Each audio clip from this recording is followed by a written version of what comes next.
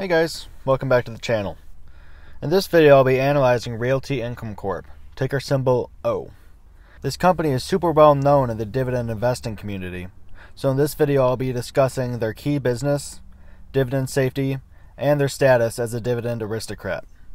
Make sure you stay until the end of the video because I'll be rating Realty Income Corp on a scale of 1 to 10 and give my thoughts on if this company is worth the hype.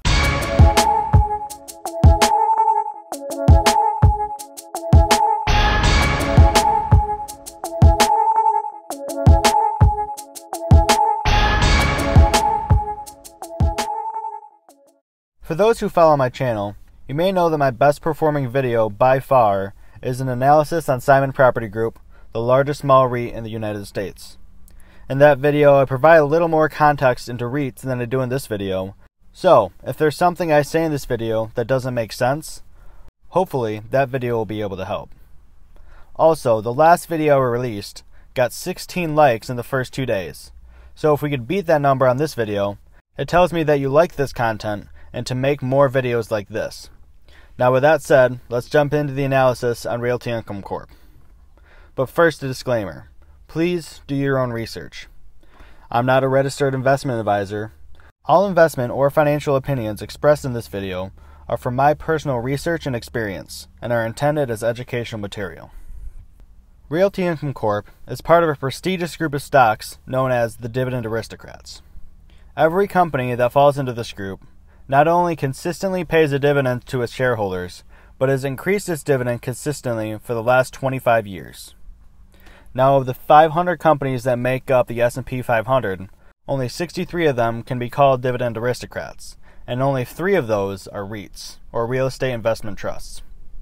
As dividend investors, a good history of consistently growing your dividend payment is a key factor in choosing whether to invest in a company or not.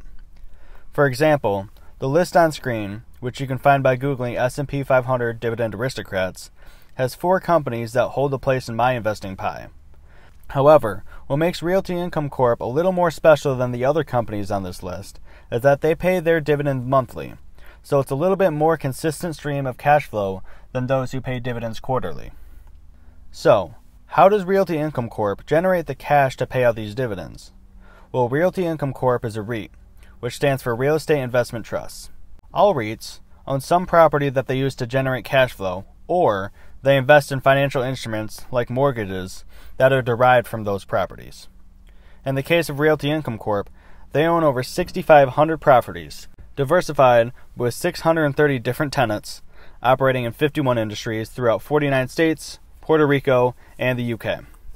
The majority of their properties are not attached to large shopping structures, like malls or part of multi-use properties, but are standalone buildings in high-traffic areas, like the ones you can see on screen now. Most of their commercial tenants operate retail stores, providing non-discretionary goods and services at low price points. Some examples of their tenants that provide these essential products are Walgreens, 7-Eleven, Dollar General, FedEx, Walmart, Kroger, and Home Depot. Most of their leases are triple net leases, which means that in addition to monthly rent payments, the tenant also is responsible for operating expenses of the property, which includes taxes, maintenance, and insurance expenses. What this means for the company is it's a reduction to exposure to the rising operating costs, and it makes their cash flow more predictable and consistent month over month. Now that we've talked about their general business model, let's take a deep dive into the top 20 tenants and analyze their quality and safety. Now, the first thing that I notice when I see this top 20 list is how many of the companies are considered investment grade. Investment grade refers to the quality of a company's credit. To be considered an investment grade issue, the company must be rated at BBB- or higher by Standard & Poor's or Moody's, 2 of the largest credit rating companies in the world.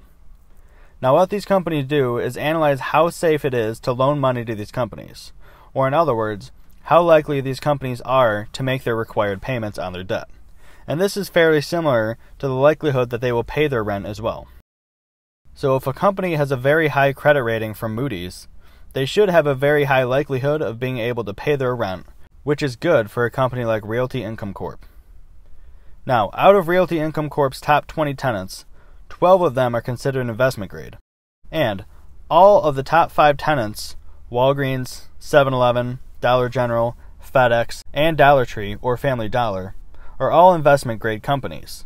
And this gives me as an investor a lot of comfort investing in this company because they all have very high quality tenants.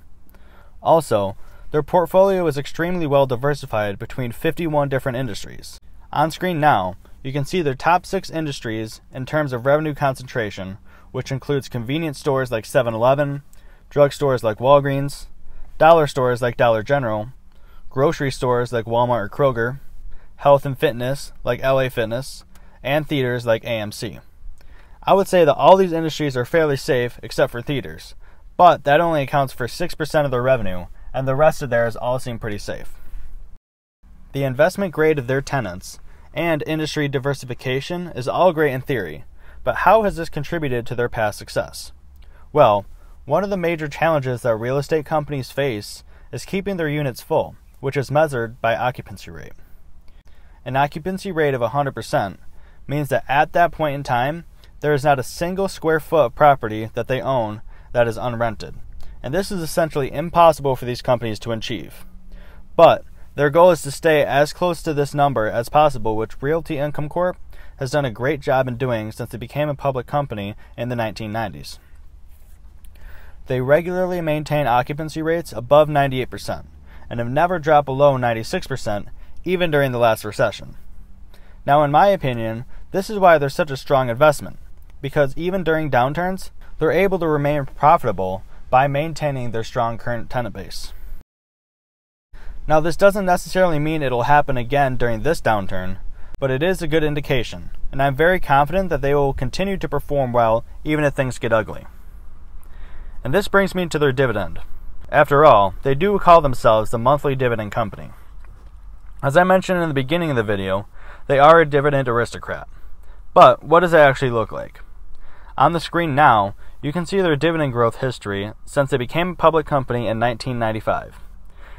It shows a consistent upward trend, and you can see during and after the real estate crash that took place in 2009, they continued to pay out and increase their dividend every single year.